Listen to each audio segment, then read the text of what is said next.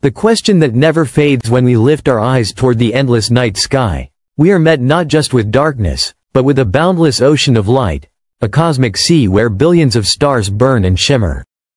Each point of light is a sun, many with planets circling silently around them.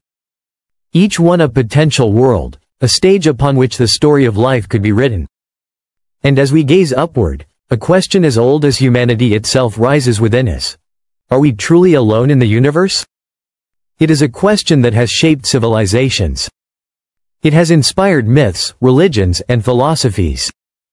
It has been the subject of countless debates, painted in the cave art of our ancestors, whispered in temples, and carried forward through every age of discovery. For some, the stars promised gods and spirits. For others, they were the homes of other beings, angels, monsters, or perhaps distant civilizations. But across every culture, the night sky has always been more than a backdrop. It has been a mirror, reflecting humanity's deepest longing to know if we are unique, or if life flourishes elsewhere, waiting to be found. Philosophers wrestled with the riddle of infinity. Could Earth, so small in the cosmic scheme, truly be the only place where life exists? Poets gave the question wings, imagining other worlds alive with dreams, with voices carried across the silence. Explorers carried the same curiosity across oceans. Each new horizon was not just land, but a symbol of what might lie beyond. And scientists, armed with tools and reason, devoted lifetimes to turning wonder into knowledge. For centuries, this quest brought no clear answer. The stars remained silent. The skies gave us light, but no certainty. The mystery endured, untouchable, locked away in the unreachable distances of space. But today, something has changed. We are no longer bound by myth alone. We no longer gaze upward with only imagination. We gaze with instruments capable of peeling back the veil of the cosmos. Humanity now stands in an extraordinary era, a golden age of discovery, where the line between speculation and science grows thinner with every passing year. This age is not defined by ships sailing oceans, but by telescopes sailing the seas of space. And at the forefront of this journey is one of humanity's greatest triumphs, the James Webb Space Telescope. This is not merely a machine, it is a symbol of human ambition. It is the culmination of decades of persistence, billions of dollars of investment, and the relentless work of thousands of engineers and scientists from across the globe. Launched into the silent void, JWST now drifts 1,000,000 miles from Earth, its golden mirrors unfurled like the petals of a cosmic flower. It is the most powerful observatory ever created, built with a single, audacious goal: to look deeper into the universe than any eye before it. With its vast mirrors and sensitive instruments, JWST acts as a time traveler, catching ancient light, rays that have crossed the universe for centuries, millennia, and even billions of years, before gently striking its sensors. Every flicker of light it captures is a message from the past, a story from an era long gone, when galaxies were young and the first stars were just beginning to shine. Through JWST, we do not merely look outward into space. We look backward into time itself. And among the countless stars, nebulae, and galaxies it has studied, there is one discovery that has stirred excitement like no other. A world distant yet strangely familiar. A planet orbiting a faint red star. A place that might hold the greatest secret of all. The strange world of K2-12B. So, what makes this distant planet so remarkable? K2-12B belongs to a rare and mysterious category of planets known as sub-Neptunes. These are worlds larger than Earth, yet smaller than Neptune.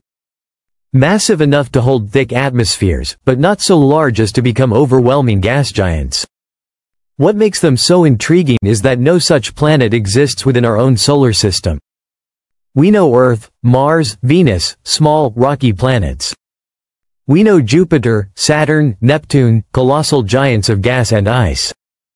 But sub-Neptunes? They exist only in the systems of other stars. This makes K2-12B a kind of cosmic puzzle. It is not Earth. It is not Neptune. It is something in between, a world with characteristics both familiar and alien, a type of planet we cannot compare directly to anything we know. Astronomers suspect that such planets may be incredibly common, perhaps even the most common type of planet in our galaxy. Yet because we have no example nearby, their nature remains one of the greatest mysteries in planetary science. Sub-Neptunes are fascinating because they occupy a fragile middle ground.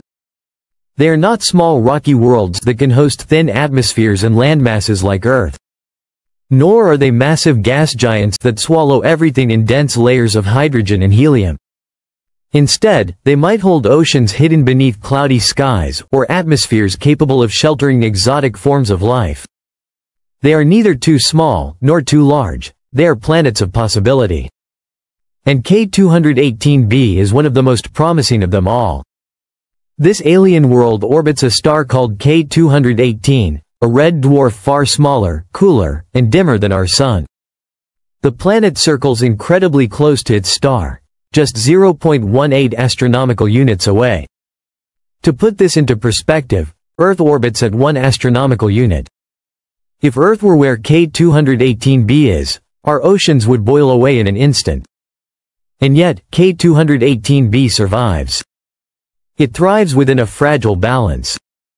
Because its parent star is faint, the planet receives less energy than it would from a sun like ours. This keeps it from burning up, allowing it to remain within what scientists call the habitable zone. The habitable zone is the region around a star where temperatures might allow liquid water to exist, the single most critical ingredient for life as we know it. And what did JWST find? Signs of exactly that. The telescope's instruments revealed the fingerprints of water vapor in the atmosphere of K2-18b. This single discovery was enough to electrify the scientific community across the globe. For the first time, we had concrete evidence that a sub-Neptune planet in the habitable zone might hold one of the fundamental requirements for life. But the revelations did not stop there. JWST also detected methane and carbon dioxide, gases familiar to us from Earth, gases that are essential parts of planetary atmospheres. And then came the most astonishing clue of all, a faint but tantalizing hint of dimethyl sulfide, or DMS. On Earth, this molecule is not common. It is produced almost entirely by life, specifically by microorganisms. Tiny plankton living in Earth's oceans release this compound into the air. If this detection is confirmed, it could represent the most compelling biosignature ever identified beyond our solar system. Imagine it. A planet light years away, larger than Earth, shrouded in clouds, and beneath those clouds, microbes drifting in alien oceans, producing the same molecules of life that exist on our own world. Of course, science demands caution. The signal of DMS was faint, detected during only 2 planetary transits. And extraordinary claims require extraordinary evidence. Astronomers must confirm these findings again and again, from different angles, under different conditions, before they can declare with confidence that this is truly the fingerprint of life. Even so, the possibility is staggering. K2-18b may not have forests swaying in the wind, or animals roaming across continents. It may not have civilizations sending signals into space.